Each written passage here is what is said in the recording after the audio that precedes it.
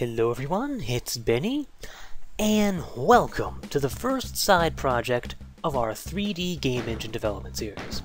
This is a clone of Wolfenstein 3D running in our game engine. And I'd like to stress again, this is running in our game engine as is as of tutorial 23 of the series. If it couldn't be done relatively simply with either the engine there or with the Java standard library, it's not in the game. So this really just shows you how far our engine has already come. And yeah.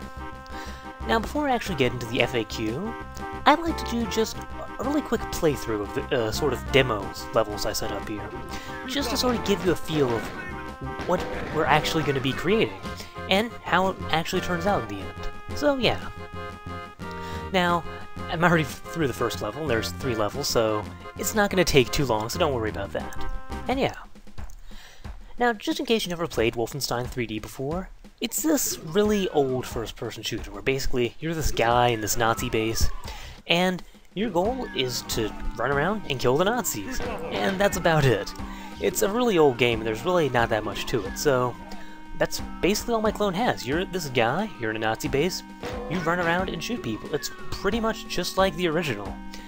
Well, I guess I did change a few things, like, for instance, in the original, it was one of those old DOS games, so you didn't have, like, mouse look and WASD controls. You actually had to use, like, the arrow keys and such, and it was a little bit of a different experience. I decided to go ahead and change that to a mouse look based system with WASD, just because it's probably what more people are used to. And yeah. Oh. And you're probably wondering why all the graphics are from Doom rather than Wolfenstein.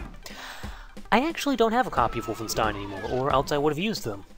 I lost it about 10 years ago. I don't remember exactly what happened. The computer that had it probably just died or something. But yeah, other than that, this is basically what Wolfenstein's like. You're in this big Nazi base and you run around and shoot people. There's not that much to it. And yeah. Now, the levels you're seeing are actually sort of my own design. I have the engine set up so that you can paint a bitmap, and different color channels will mean different things, like the red channel will map certain textures to the wall, and the green channel will make the floor different colors, and the blue channel will place certain items in the area, like monsters or health kits or whatever. And yeah, I'll talk all about that when I actually do the tutorial. But yeah, so that's how I created all these levels. I just opened up an image in paint.net and just painted, and you got this. So yeah, and they're actually a lot more straightforward than I'm making them out to be.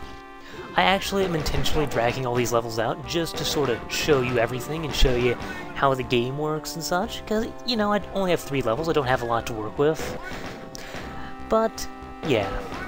And I guess I can show you where all the enemies are, because the game does record how many enemies you kill, and if you get 100% it will tell you. And of course, being the hardcore gamer that I am, I'm gonna go for 100% kills in every level. But yeah. The levels for the most part really aren't nearly like this. There's like 3 main paths, and they all lead to the same place. It's not like you go to some completely different place if you take path B as opposed to path A or something. And yeah. And you can just go through levels like that, and they're relatively short, but I did it like that just so you get a little bit of a different experience every time. Maybe this time you want to go through path C rather than path B.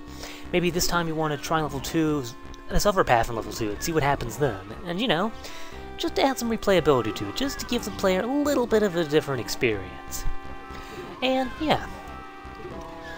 And, oh yeah, all the Nazis, I actually really like the way the Nazi enemy actually turned out. Even though there's only 1 of them, they have this sort of weird way of being both incredibly easy and somewhat threatening at the exact same time. Like, they're pretty easy to kill. They only die in like a couple hits, but they're actually kind of deadly. They can take off like 1/3 of your health in 1 hit if you're not careful. So even though they are a little bit of pushovers, they're actually pretty deadly if you're not paying attention. That's why I'm being so careful in this big open section, because there's all these Nazis running around, and I actually died here the first time I was trying to record it. I ran in here just charging around, trying to shoot everyone, and some guy just went up, shot me in the face, and was like, game over. I was like, crap. But, yeah. So, there you go.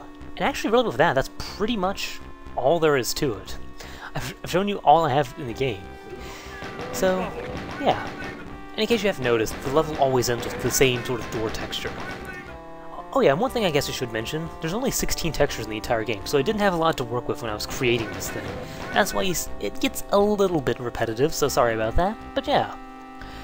And that's pretty much the playthrough.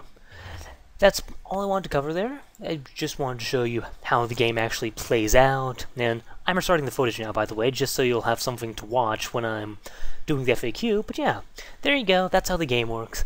And now, on to the FAQ. So, question 1.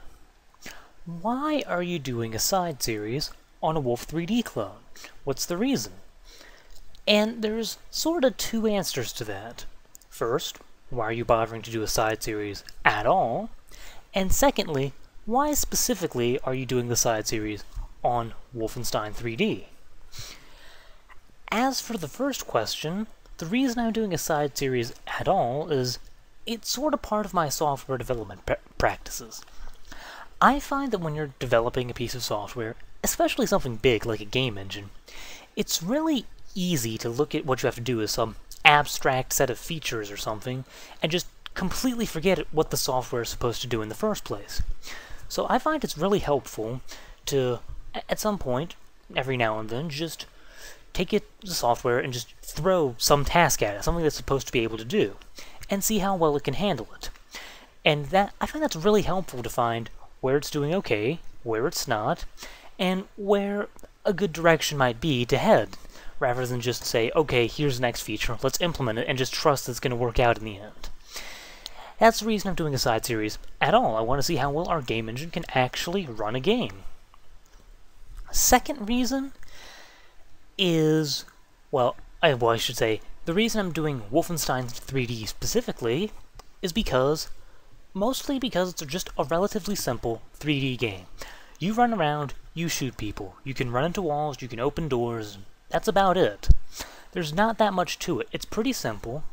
It gets the point across, and, you know, I sort of consider Wolf 3D to be sort of the hello world of 3D gaming. You know, if you have trouble running Wolf 3D, then something's seriously wrong with your engine. And indeed, we're going to find quite a few things our engine could do a lot better. Like, just like take the gun, or just take any 2D sprite in the game, really. It's such a hack to get that working in our engine, because our engine has absolutely no support for 2D at all. So it gets a little bit interesting when you try doing things like that. And yeah, and again, it really helps you find where you need to improve, because again, I consider Wolf 3D to be the hello world of 3D gaming. If you have trouble with Wolf 3D, then you're doing something fundamentally wrong. So yeah, this is really going to help us figure out where our engine really should go. And also, that's another reason why I'm not jumping straight into doing things like shadowing and 3D animation like a lot of people want me to. Sure, those are cool things to have, but what's the point if you can't run a basic 3D game? That's my standpoint. Question 2. What will I need to follow along? And like I said in the playthrough, this whole thing is based on the 3D game engine that we built in the 3D game engine development series. This whole clone demo that I'm showing right here, this is running on that engine as of video 23 in that series. So you will need that. Now, if you haven't been following along with that series and you don't want to follow along with that series, then the source code for that engine is on GitHub. I'll leave a link to that in the description. And you can just download that, and you can watch like the first 3 or so minutes of the video 1 in that series where I show how to set up the project. And after that, you should be pretty much good to go. So, yeah. Once you get that, that's pretty much all you're going to need. I am going to be using a few things in the Java library, so if you're following along in a language like C++ or something, then you may need some libraries for that sort of thing. If you really want those features, I'm not going to be doing anything critical with external libraries like the Java library. But, yeah, other than that, that's pretty much it. You shouldn't need too much to follow along. I guess also I am going to be using, like again I said in the playthrough, I'm going to be using a painting program to draw out the maps. So you will need some paint program. MS Paint should be fine.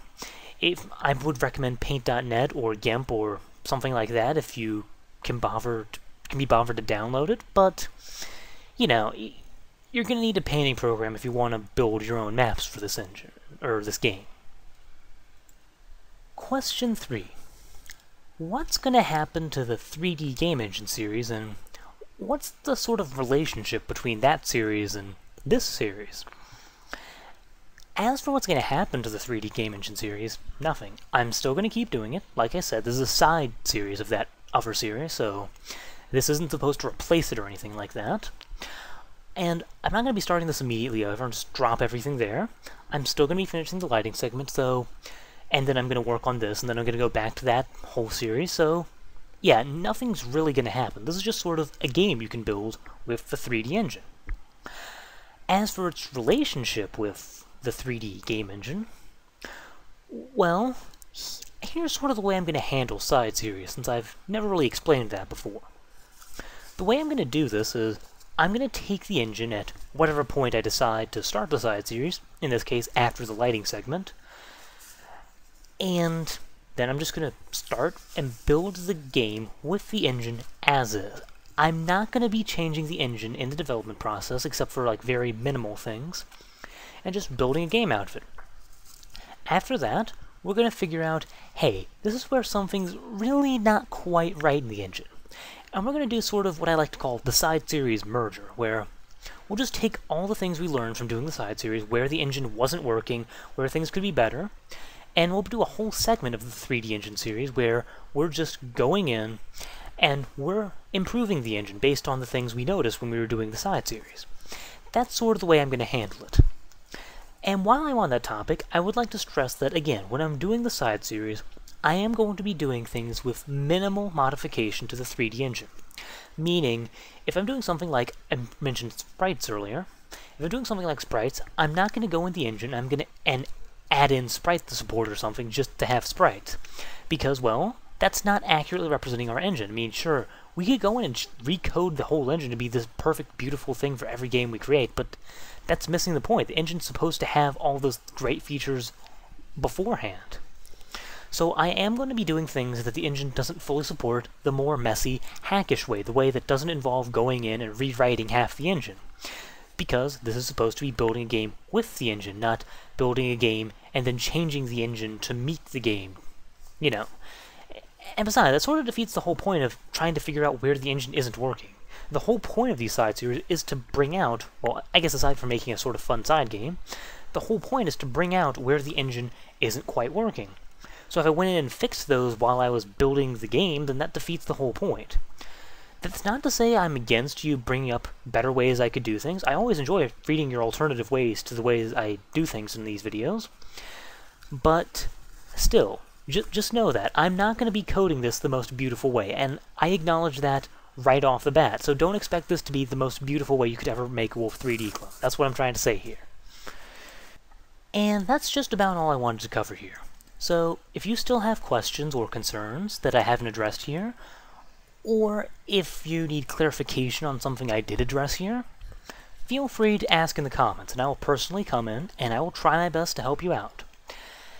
And with that, that's about all I want to cover here. Like I said, I will be starting this series, not immediately, but I will be starting this once I finish the lighting segment of the 3D engine.